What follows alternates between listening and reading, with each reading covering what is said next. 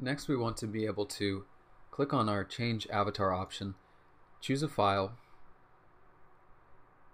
and have a preview displayed underneath the file input in order for us to crop. So back in User Panel, on the input we'll add an onChange to put the file that we select within state. It'll reference a handle change function, and handle change will take an event where once again we'll have a file variable. It'll reference the first file in the files array from event.target, and here we're going to use the file reader API in order to, once we check to make sure that we have a file within our file variable, we're going to use the reader and this read as a data URL method to read the file,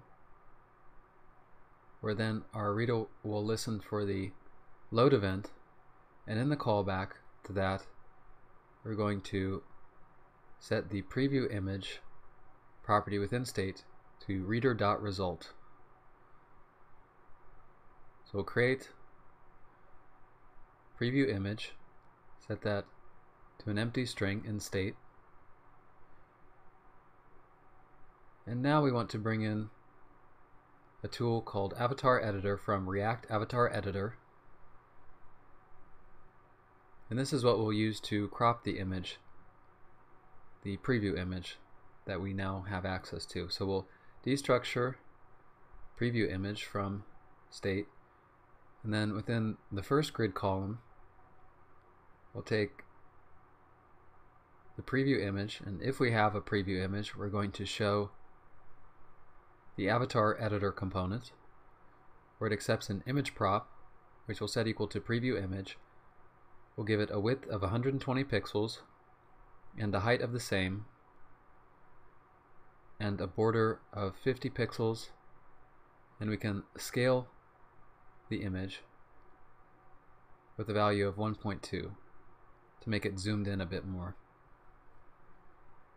So now once we save that and we select Change Avatar, we choose a file, now we can see our Avatar Editor.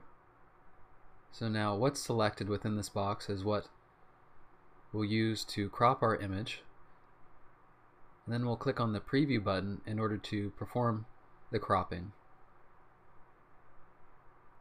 So we'll add an onClick to our preview button, set that equal to handle crop image.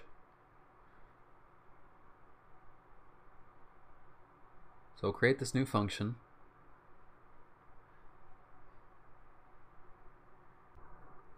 To crop our preview image, we need to add a ref to our Avatar Editor component. So I'll add this ref prop, and on the ref we want to create an inline function. We pass through this value of node and assign it to Avatar Editor. So Avatar Editor is now in our class. We can reference it with this.avatarEditor.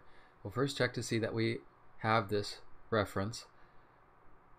Then on this ref we can execute the method getImageScaledToCanvas.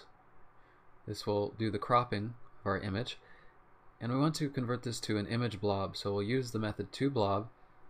Within that callback we get access to the return blob. We want to create an image URL by taking the createObjectURL method and passing in the blob, and we want to set state.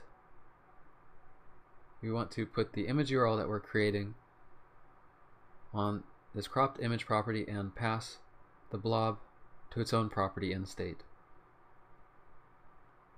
So the cropped image property will allow us to see another preview of the image that we've selected with the Avatar Editor component, and the blob will be necessary for sending the image file over to Firebase storage. So we'll destructure cropped image from state within render, and then within our second grid column we're going to First, check to see if we have a value for cropped image and state. If so, we're going to render an image component whose style property will be set to margin equal to 3.5 ems auto, a width of 100 pixels, a height of 100 pixels, a source set to cropped image. Then we'll head down to our Change Avatar button. We'll set up a conditional where we'll only show this button if we have a cropped image.